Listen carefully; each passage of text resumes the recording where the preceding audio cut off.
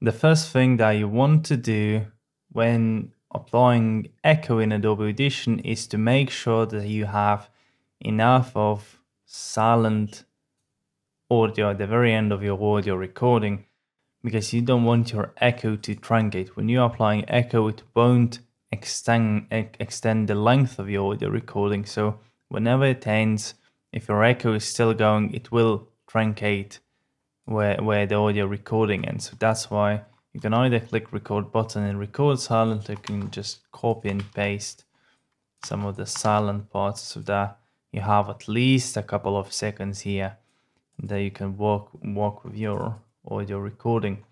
Then you're gonna select it, go to effects, reverb, and choose surround reverb. So there are a couple of presets that I like for adding echo trapped in the well. Works really well, and I'll play the original audio now and then we'll listen to the one of the effect. Bam! Bam! Right, now it adds nice prolonged echo, and that now that we have it, we can also tweak it to our liking. So if we increase gain here, we'll make it a bit louder. Bam! Yeah, but not too loud, I guess. And then one of the most important settings is going to be mix. So mix will determine how much of the original audio you're hearing, or rather how much of echo you're hearing in comparison to the original audio. So the higher the mix, the more echo you will hear. And if we increase it, bam! Now we can decrease it so you can hear the difference. Bam! And it is very important for one reason, because if you increase mix, you're gonna hear more of the echo, and that means that the person that you're hearing will seem as if is further away from you. So you are adding distance because you're hearing more of the echo, less of the original audio, meaning that the person that is speaking is further away from you. And then if you decrease mix, it will seem that the person is closer to you because you're hearing a lot more of the original audio, and then you can hear echo somewhere further away from you, a little bit more muffled. So that's why it is very important, and I'll leave it at around 80.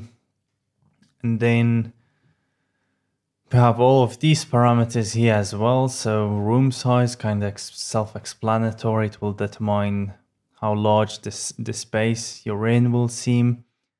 Damping, so this is damping lower frequencies and damping higher frequencies. The more damping you will apply, the less echo you will hear. It will be much more abrupt. And then if you decrease it, you'll hear much more of the echo and it will be much more prolonged.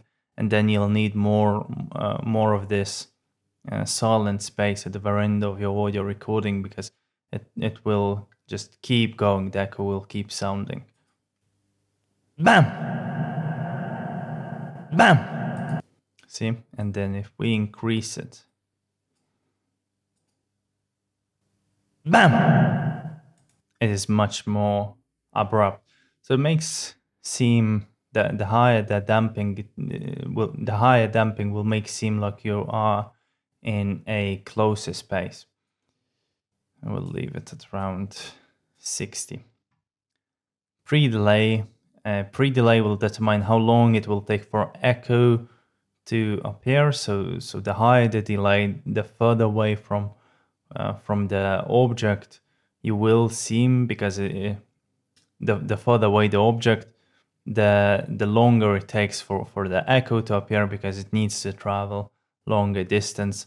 So if you want to control how far away you are, for example, from the wall from which the echo bounces, then you can adjust the delay setting. And then we have width settings. So these will determine the distance between the left and right side. So again, if you increase the width here, it will determine the space, the size of the space that you're in. It will seem like the space you're in is larger. And then we have other presets right here, and the one that I really like as well is Lost in Space. So when you choose different presets, you'll get different impulses as well, and it will create a completely different sound. So go ahead and try different ones because they are actually quite different. Bam!